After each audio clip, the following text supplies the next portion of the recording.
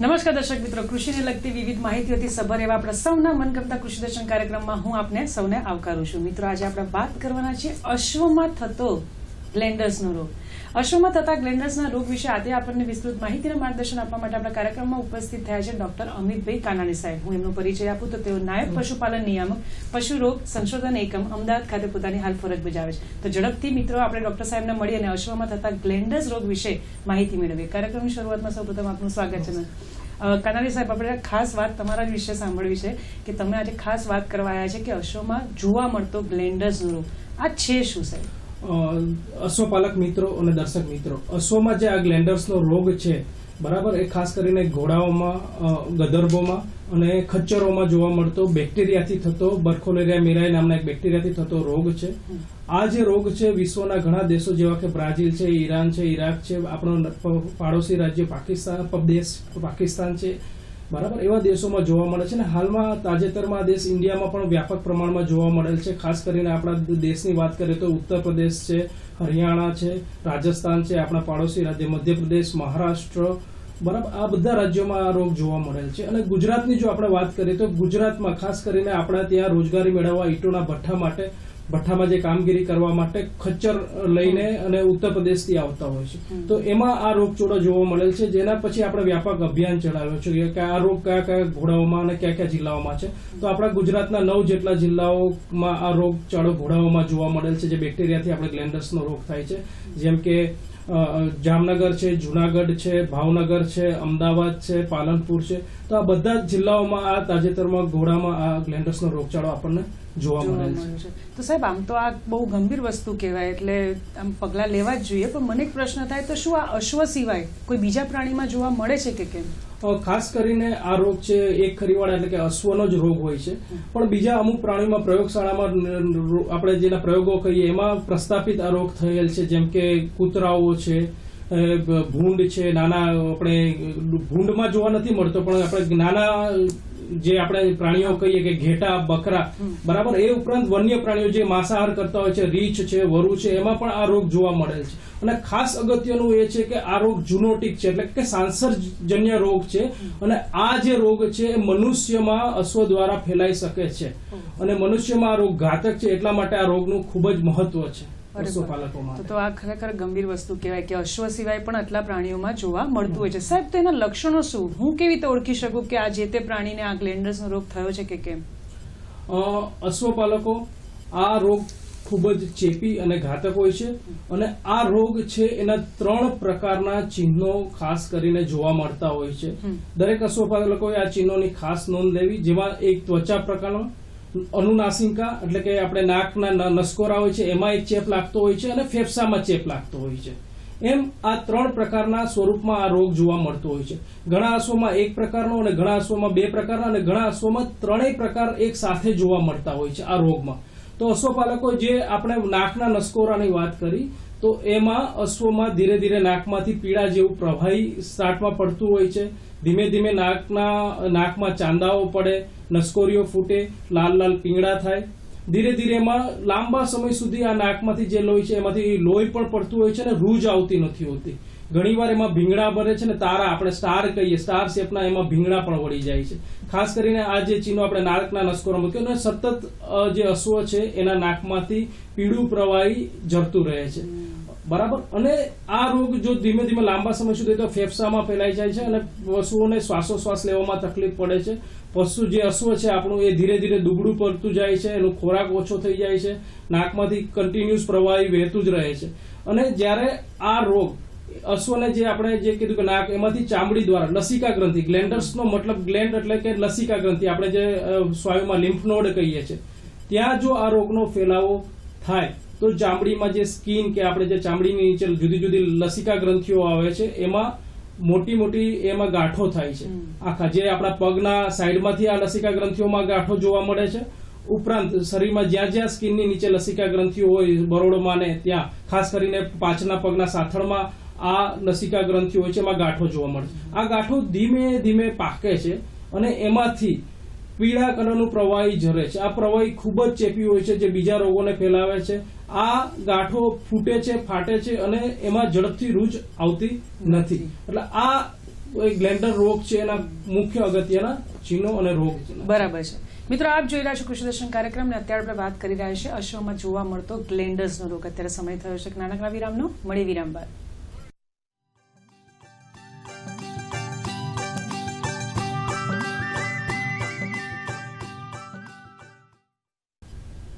વિરામ બાદ ફરીથી આપનું સ્વાગત છે મિત્રો. આપ જોઈ રહ્યા છો કૃષિ દર્શન કાર્યક્રમ ને અત્યારે આપણે વાત કરી રહ્યા છીએ અશ્વમાં થતો ગ્લેન્ડર્સનો રોગ. સાહેબ, વિરામમાં જતા પહેલા આપણે કહેલું કે આ ચેપી રોગ છે. ઇવન અશ્વમાંથી બીજા પ્રાણીમાં ફેલાય છે અને ઘણી વખત તો મનુષ્યમાં પણ ફેલાતો હોય છે. તો આ ગ્લેન્ડર્સના રોગનો ફેલાવો કઈ રીતે થતો હોય છે? મેં હમણાં જ આપને વાત કરી કે આ જે અશ્વના ગ્લેન્ડર્સના રોગમાં જે જુદું જુદું પ્રવાહી નીકળતું છે, જેના ચિહ્નોમાં નાકમાંથી અને જે લસિકા ગ્રંથિઓમાં સોજા આવતા હોય છે, એ પ્રવાહીમાં એના સંપર્કમાં આવેલ જે અશ્વ હોય છે, બરાબર, જેના ક્લોઝ કોન્ટેક્ટમાં, એમનામાં જો ઘા કે કાપો હોય અથવા એમના ખોરાક કે એમાં હોય તો એને આ ચેપગ્રસ્ત પશુનું જે ચેપી મટીરિયલ છે એ અડતા એ બીજા જે નજીકમાં સંપર્કમાં રહેલા પ્રાણીઓમાં આ ફેલાય છે રોગ.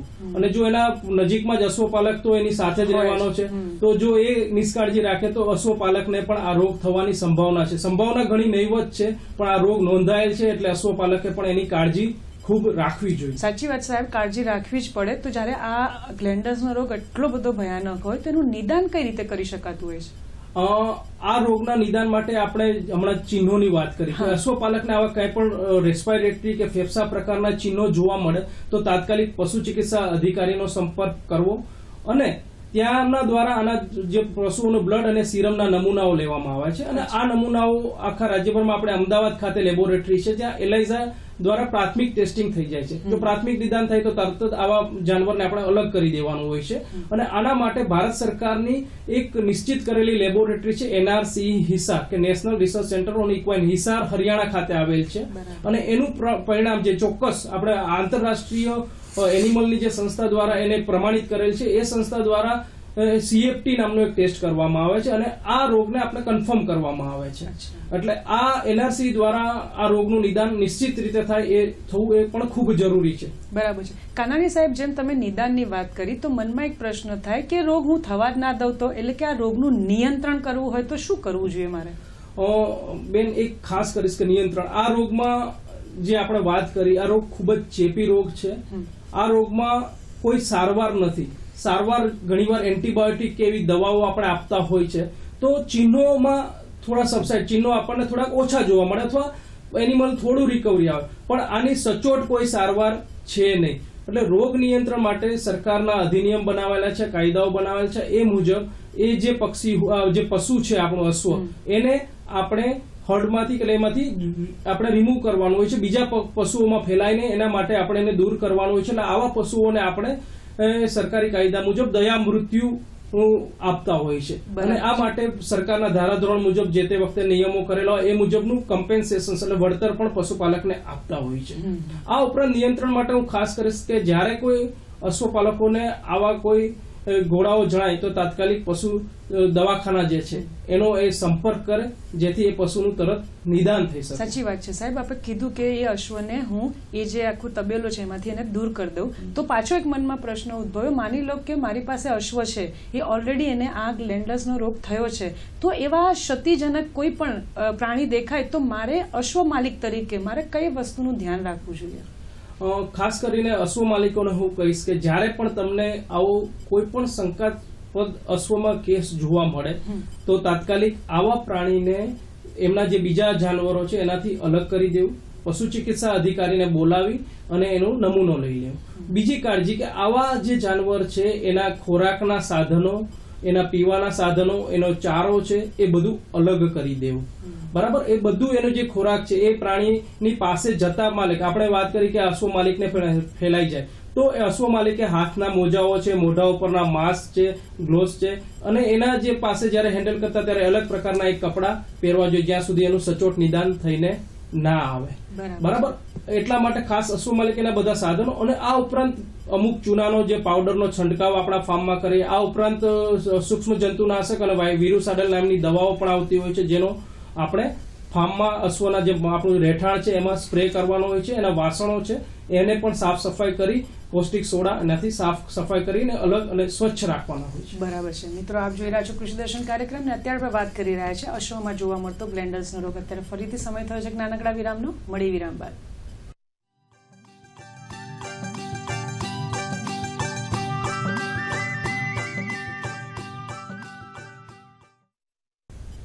વિરામ બાદ ફરીથી આપનું સ્વાગત છે. મિત્રો, આપ જોઈ રહ્યા છો કૃષિ દર્શન કાર્યક્રમ ને અત્યારે આપણે વાત કરી રહ્યા છે અશ્વમાં જોવા મળતો ગ્લેન્ડર્સનો રોગ. વિરામમાં જતા પહેલા આપણે ખૂબ અગત્યની વાતો કરી. હવે કાયદાકીય રીતે આ ગ્લેન્ડર્સના રોગનું શું મહત્વ છે એના વિશે મારે થોડીક સમજ જોઈએ સાહેબ. આપણે હમણાં જ વાત કરી કે એક કાયદો આના માટે ગ્લેન્ડર્સનો રોગ છે ખૂબ ચેપી છે, ઘાતકજનક ચેપ છે, પશુ અશ્વ માલિક છે એને પણ હાનિકારક છે. આના માટે એક infectious control disease act animals act 2009 નું પ્રોવિઝન કરેલ છે. આ એક્ટ મુજબ આવા જાનવરનો દયા મૃત્યુ આપીને નાશ કરવો ખૂબ જરૂરી છે. એટલે ખાસ કરીને આનું જે કાયદામાં રૂલ્સ છે કે આવા પશુઓને રાખી શકાય નહીં. એટલે અશ્વ પાલિકોએ જ્યારે આવું પ્રશ્ન ઉદ્ભવી થાય, પોતાનું વાલું પશુ હોય પણ જે આ બીજા પશુઓ માટે હાનિકારક હોવાથી એનો નાશ કરવો એ ખૂબ જરૂરી છે. ડોક્ટર સાહેબ, હવે સરકાર શ્રી દ્વારા મારે એ જાણવું હતું કે જ્યારે આ ગ્લેન્ડર્સનો રોગ અથવા તો ચલો ને કોઈ રોગચાળો ફેલાયો હોય તો કેવા કેવા પગલાં લેવામાં આવતા હોય છે, એના વિશે આપ શું કહેશો? સરકાર દ્વારા જેવો જ આ રોગ આપણા રાજ્યમાં નોંધાયેલ છે તો વ્યાપક પ્રમાણમાં આપણા બીજા જે અશ્વો છે એમાં આ રોગચાળો છે કે નહીં એનું નિદાનનું ચાલુ કરી દીધેલ છે. અને આપણે અમદાવાદ ખાતે પણ એનું પ્રાથમિક નિદાન જે એલઆઈસાથી કરે છે એ કામગીરી સરકાર દ્વારા ચાલુ કરી દેવામાં આવેલ છે.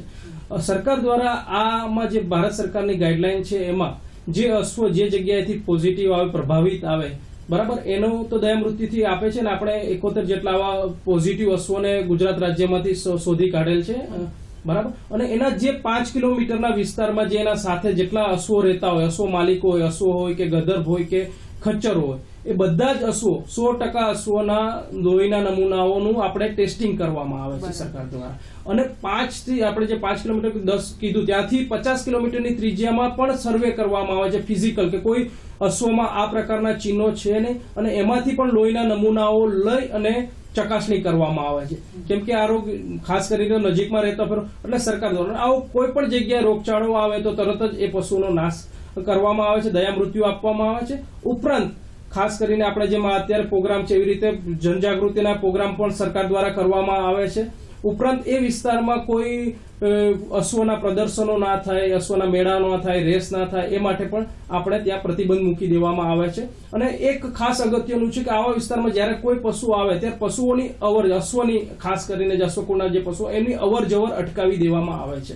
અને પશુપાલકોએ આ અવર જવર અટકાવવા માટે ખાસ કરીને સહકાર આપવો જરૂરી છે, નહીં તો આ રોગ છે બીજા વિસ્તારમાં પણ ફેલાઈ શકે છે. લે વેચ કરવીને એ વિસ્તારમાં જ્યાં સુધી 3 મહિના સુધી આ રીતનું સરકાર દ્વારા મોનિટર કરવામાં આવતું હોય ત્યાં સુધી સહકાર આપવો અને સેમ્પલો આપવા. અને બધા સેમ્પલો જો બિન પ્રભાવિત જણાય બીજા નજીકના પશુમાં તો સરકાર દ્વારા પ્રતિબંધો ઉઠાવી લેવામાં આવે છે. બરાબર છે. ડોક્ટર સાહેબ, હવે જેમ તમે લક્ષણોની વાત કરી હતી કે જેમ કે પીળા કલરનું દ્રવ્ય નીકળતું હોય વગેરે વગેરે, માણસમાં સાહેબ કયા લક્ષણો હોય? જો મને થયું હોય તો કેવી રીતે ખબર પડે? અશ્વપાલકોને ખાસ કરીને કહીશ કે જ્યારે આપણે અશ્વમાં જ રોગ જેમ કીધો કે ફેફસામાં, માણસોમાં પણ આ રોગ ફેલાઈ શકે છે. માણસોમાં આપણે ગભરાવાની જરૂર નથી, ખૂબ જ ઓછા પ્રમાણમાં આવા કેસો જોવા મળેલ છે. પણ માણસોમાં જ્યારે આવા કેસો જોવા મળેલ છે ત્યારે એની નિશ્ચિત સારવાર બહુ ઉપલબ્ધ છે પણ એના સચોટ પરિણામ નથી. એટલા માટે જ આપણે ઘોડાઓને આપણે નાશ કરીએ છીએ. પણ માણસોમાં જે રોગ જોવા મળે છે એવા ટાઢ સાથે તાવ આવે છે, માથું દુખે છે, સ્નાયુઓ એના દુખે છે, ફેફસામાં અને રેસ્પિરેટરી એમાં ઇન્ફેક્શન લાગે છે, જે શ્વાસોશ્વાસમાં માણસને તકલીફ પડે છે. ખાસ કરીને માણસને જે ચામડીઓ હોય છે એમાં નાના ફોડલીઓ, લસિકા ગ્રંથિઓ એમાં આવે છે, અકરામણ માણસને થાય છે. અને એન્ટીબાયોટિક એની ખાસ દવાઓ હોય છે, એનાથી ઝડપથી રિસ્પોન્સ માણસને મળતો નથી. એટલે માણસોમાં આવો જે રોગ થાય એના માટે પણ એનઆરસી ખાતે આપણે સેમ્પલ મોકલવામાં આવતો હોય છે. માણસોએ પણ ખાસ કરીને જ્યારે આવો રોગ થતો હોય, આવું જયારે પશુઓના સંપર્કમાં રહેતા હોય છે ત્યારે પોતાના પણ નિદાન માટેના સેમ્પલો માણસોના જે ડોક્ટરો છે એની પાસેથી લેવડાવી અને પોતે એને રોગ થયેલ છે ને એ નિશ્ચિત કરી લેવું ખૂબ જરૂરી છે. ડોક્ટર સાહેબ, મારે અંતમાં તમારા પાસેથી જાણવું છે કે માની લો કે મેં ક્વેશ્ચન્સ પૂછ્યા, મને લાગ્યું કે આ અગત્યના છે, એ સિવાય કોઈ અગત્યના ક્વેશ્ચન્સ કોઈને આ ગ્લેન્ડર્સ રોગ વિશે પૂછવું હોય તો એને ક્યાં સંપર્ક કરવો? અશ્વપાલક મિત્રો, આપણા કોઈ પણ નજીકના પશુ દવાખાને આપ સંપર્ક કરી શકો છો. ત્યાં આ ગ્લેન્ડર્સને લગતા લગતા અમારા ડિપાર્ટમેન્ટ દ્વારા એક પેમ્ફલેટ પણ તૈયાર કરેલ છે, એ આપણને મળશે. અને ઉપરાંત અમારું પશુ રોગ સંશોધન એકમ અમદાવાદ ખાતે છે, ત્યાં પણ આ પ્રશ્ન પૂછી શકો છો. અને એના નિદાન માટે રાજ્યમાં 18 જેટલી પ્રયોગશાળાઓ છે, પશુ રોગને સંશોધન કરતી પ્રયોગશાળાઓ છે, ત્યાં આપ આપના અશ્વને પૂછી શકો છો અને અશ્વનો સિરમનો નમૂનો આપ લેવડાવી અને એની તપાસ કરાવી શકો છો. બરાબર છે. સાહેબ, અંતમાં મારે જાણવું હતું કે આપ ડોક્ટર છો, ઘણા વર્ષોથી આ ફિલ્ડમાં કામ કરો છો, તો આપના તરફથી કોઈ સંદેશો હોય તો ચોક્કસથી અમારા દર્શક મિત્રોને આપશો. પશુપાલકો, આપણે આ રોગથી ગભરાવાની જરૂર નથી, પણ આ રોગનું સ્ક્રીનિંગ અને સર્વેલન્સ કરવું ખૂબ જ જરૂરી છે. તો આપણા અશ્વમાં રોગ છે નહીં એના માટેનો સર્વે કરી એનો નમૂનો તપાસવા ખાસ જરૂરી છે. તો આપ સૌ આમાં સહકાર આપો એવી મારી અપેક્ષા છે. આમ તો સાહેબ વિષય એટલો સરસ છે, બહોળો છે કે જેટલી વાત કરીએ એટલી ઓછી, સમયની મર્યાદા છે, અટકવું પડશે. પણ આપ અમદાવાદથી અહીંયા પધાર્યા અને અમારા દર્શક મિત્રોને અશ્વમાં જોવા મળતો ગ્લેન્ડર્સના રોગ વિશે જે માહિતી આપી તે બદલ અમદાવાદ દૂરદર્શન કેન્દ્ર વતી તથા અમારા તમામ દર્શક મિત્રો વતી હું આપનો ખૂબ ખૂબ આભાર માનું છું. નમસ્કાર મિત્રો. આજે કૃષિ દર્શન કાર્યક્રમમાં આપણે ડોક્ટર અમિત કાનાણી સાહેબ પાસેથી અશ્વમાં જોવા મળતા ગ્લેન્ડર્સના રોગ વિશે અંતર્ગત માહિતી મેળવેલી માહિતીનો ભરપૂર ઉપયોગ કરીને આપ આગળ વધો અને આની તકેદારી રાખો તેવી શુભેચ્છા. ફરી મળીશું એક નવા વિષય સાથે. ત્યાં સુધી રજા આપશો. નમસ્કાર.